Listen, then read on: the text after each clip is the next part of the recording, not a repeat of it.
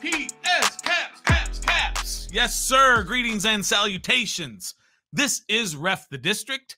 I am your boy Stoner, and this is Stoner's Recaps. See what I did there? Where I recap each of these playoff games.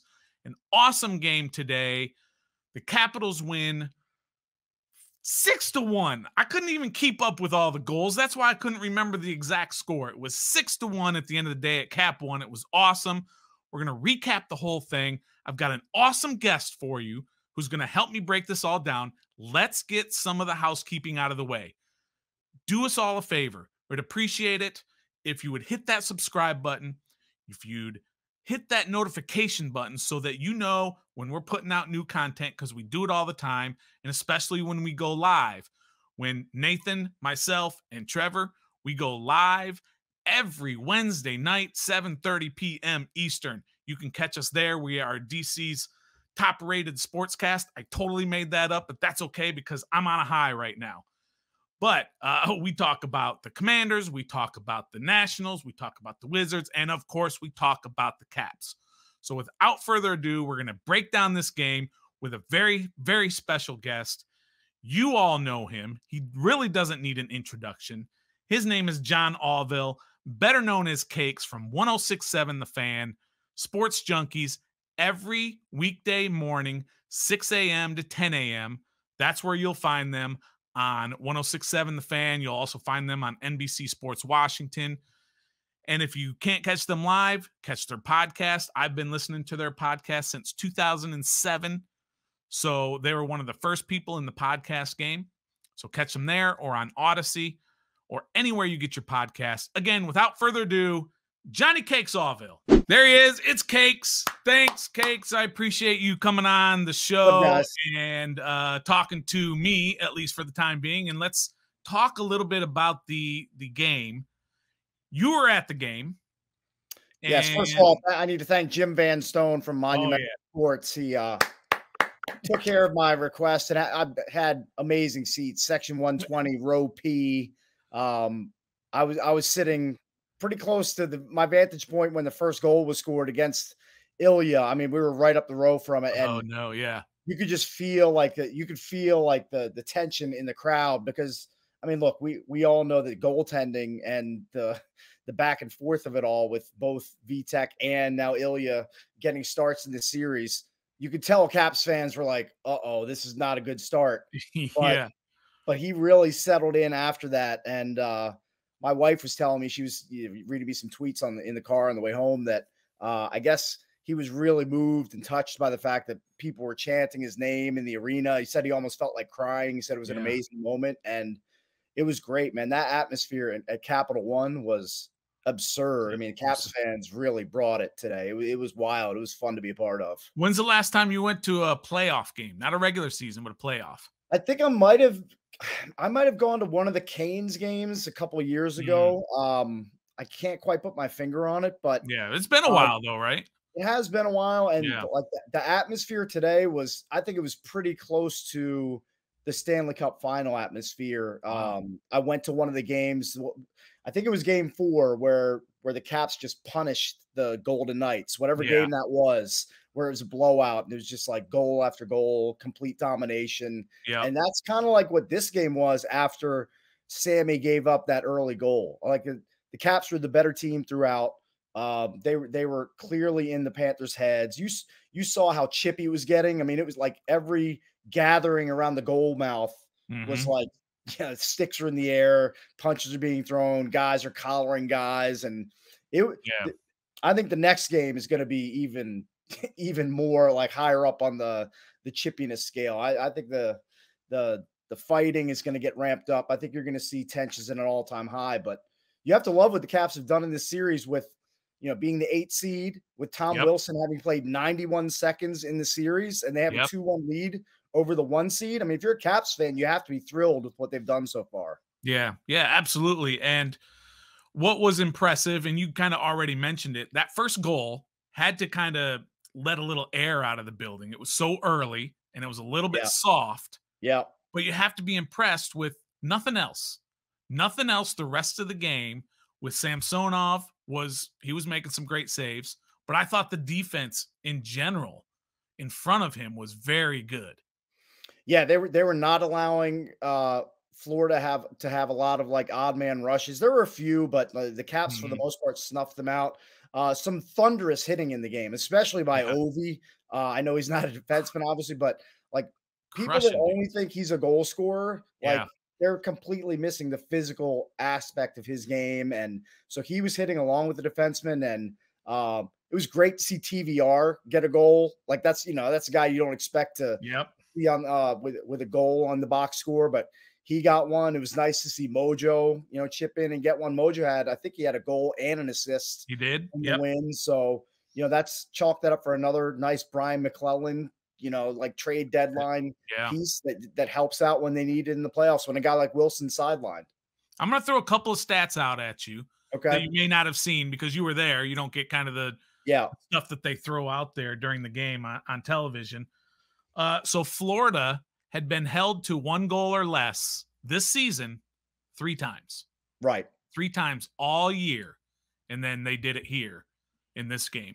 So they're obviously defensively just cracking down on them. Defensively and with questionable goaltending, as like heading into the series. That was the major emphasis for Caps fans, and the worries they had were, was it going to be Vitek? Was it going to be Sammy? And now it's got to be Sammy going forward after the performance he put forward today. Like, Laviolette kept saying, like, I'm waiting for one of these guys to seize the moment and really grab a hold of the job. And maybe Sammy did it with that performance today. Maybe that gives him a ton of confidence heading forward.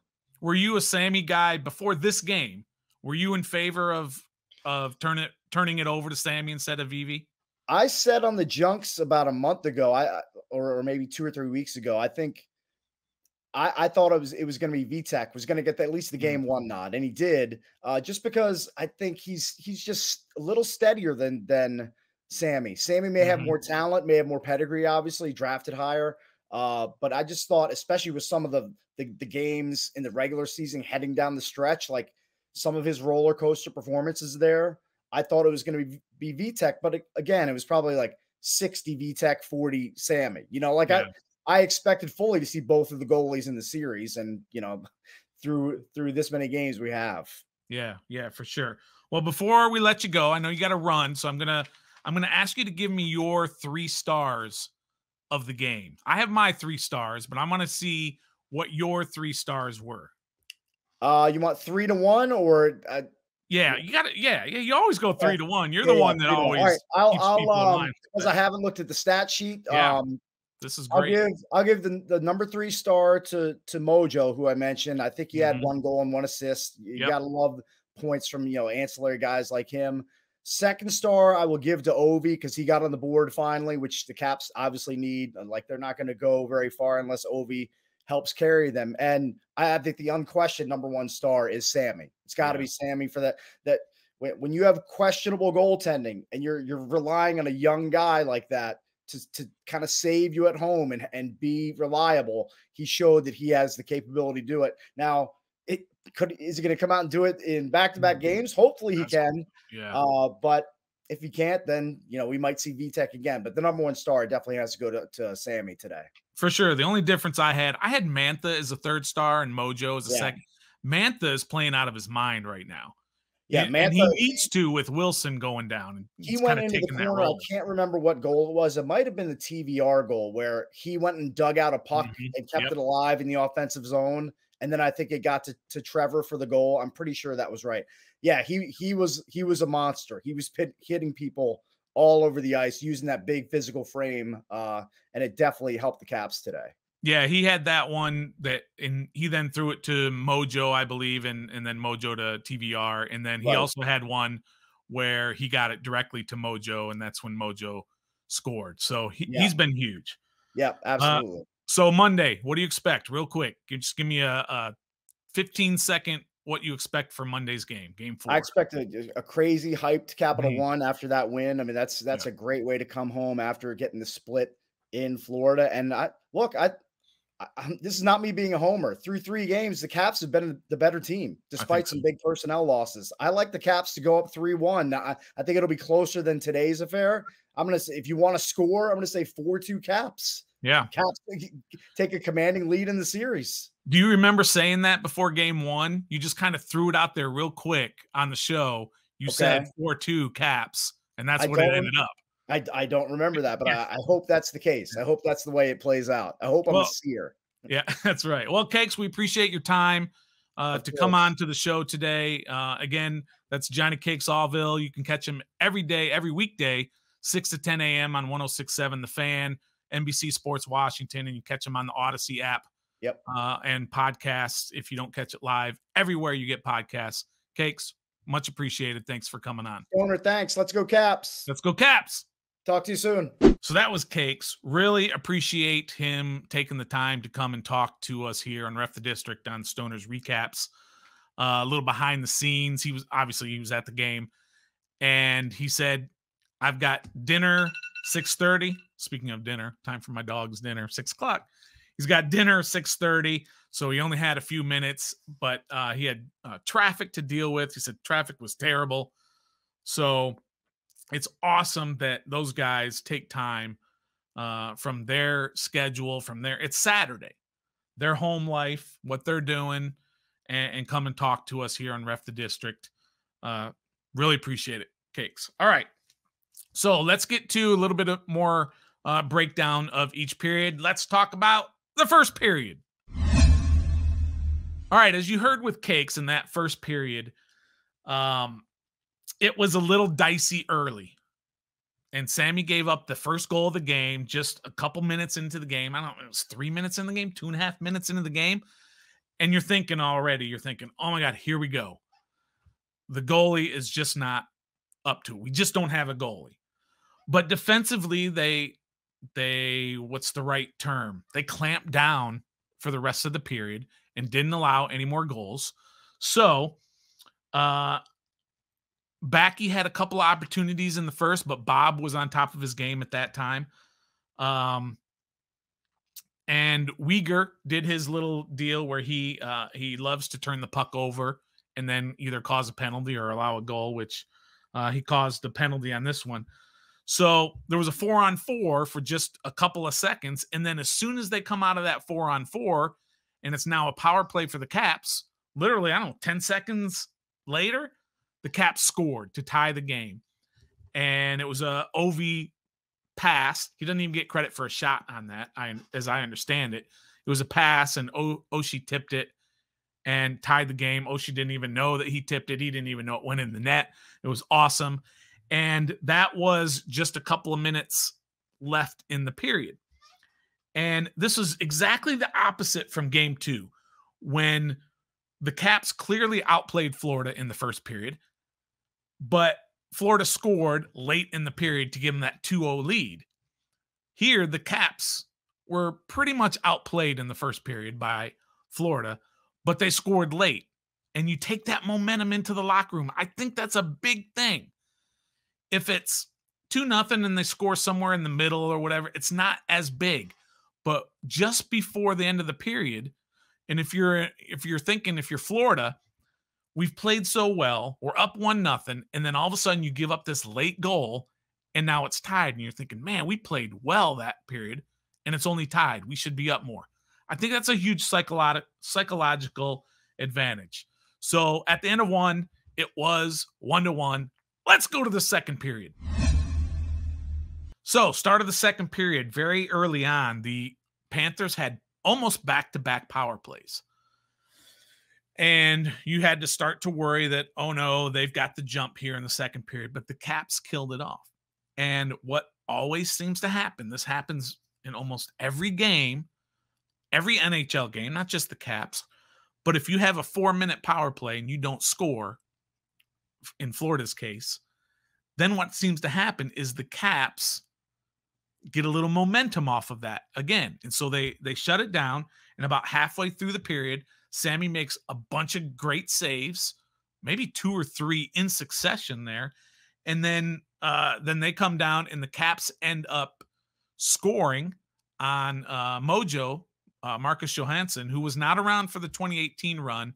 He was traded in 2017. So he scores his first Caps playoff goal since 2017. So that was awesome, but that was due to Mantha going right at the net and causing a lot of havoc, getting Bob out of position, and allowed Mojo to roof it with his backhand and put the Caps up 2-1. So what happens immediately after that? The Panthers make a big push.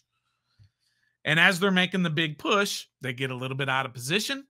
Caps come right back down. Who is it again? Mantha, Mojo, and then a great pass from Mojo to TVR. Again, Trevor Van Riemsdyk, for those who don't know TVR.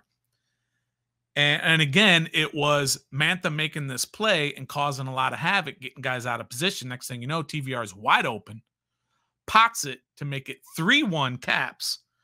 And again, Florida outshot the Caps 13-7 in that period. But Sammy came up huge in that period, and the Caps go in with a 3-1 lead. Let's go to the third period. So now you're in the third period. Florida is known for coming back in games. If you remember I don't know if it was the last time I think it's the last time they played Florida was in November, late November. Caps had 4-1 lead going into the third period. They lost 5-4. I believe Florida had 27 shots in that period. It was like 27-2, something like that. Florida scored with 14 seconds left and won that game 5-4. This is what Florida does. I saw a stat where I don't remember the exact stat, but they are the #1 team in the NHL for coming back. So you had to be aware of that. They had to be talking about it in the locker room before that third period, knowing they had to be tight defensively. And they were. So that never materialized. And what happens is Washington gets a power play. Somehow you leave the greatest goal scorer of all time all alone in his office. Guess what happens? Goal. So that makes it 4-1. That pretty much shuts everything down for Florida. They tried to pull their goalie with 4:50 left. And what happens immediately? Carlson gets an empty netter. And then, of course, Hathaway in the last minute of the game scores another to make the final 6-1, an absolute whooping that Washington put on Florida in Game 3. A couple of stats we're going to go over. I talked with Cakes about some of these, but we're going to talk about them just a little bit. Florida had been held to 1 goal or less only 3 times all year. That's 82 regular season games plus the 2 Caps games, playoff games. 84 times they played. Only 85 times they've played, and only 4 times that they've been held to 1 goal. That's awesome defense. That's coaching. That's experience. And that's what's given the Caps the lead. The last time they scored only 1 goal in a game was January 18th. They had gone 45 consecutive games with scoring at least 2 goals in a game. So amazing defense. I'm going to Joan a little bit on a couple of things that I've Joaned on before. Well, first of all, the Panthers are 0-9 in the power play. They've got to get that fixed if they want to win. But let's reverse that, or let's flip it, and let's say the Caps are 9 for 9 on the penalty kill in this series. Let's go Caps. At the end of Game 2, when Florida won down in Sunrise, they won 5-1, if I remember correctly. That game is such a distant memory. I've forgotten it already. At the end of the game, that arena was half full, and I made mention of that. That would never happen at Cap 1, and it didn't happen in this game. This place was still rocking down to the final horn when the game was over. We don't play it like that. We don't play like that. Let's go. And let's see. The last couple of things. The giveaways, Caps in Game 2 had 19 giveaways. They only had 9 in this game. That was taking care of the puck. Those are huge. My 3 stars, as we talked about with Caps. Mantha, I thought was great. He was grinding. He was hitting. He was making plays. He was Tom Wilson in this game, and he needed to be. We talked about that as soon as Wilson was declared out of Game 2, that the key to this team is Mantha making that step up, and he has. In this game, he was awesome. Mojo getting a goal and assist. Ovi also had a goal and assist, but I'm picking Mojo because he's not expected to score a lot, and he did. He had a goal and an assist. Awesome. No doubt, Samsonov is the star of the game, is the first star of the game. He was awesome. And make no mistake, I don't know if it's going to happen. Make no mistake, this team, if Samsonov plays like this, I'm just going to say you don't want to play them. This has been the Stoners Recaps here on Ref the District. Again, hit that subscribe button. Hit that notification button. You can follow us on YouTube. We go live every single Wednesday night, 7:30 p.m. Eastern. Follow us on YouTube, Facebook, Twitter, all of those things. For Nathan and Trev, love you fellas. We'll see you next time. And until then, let's go Caps!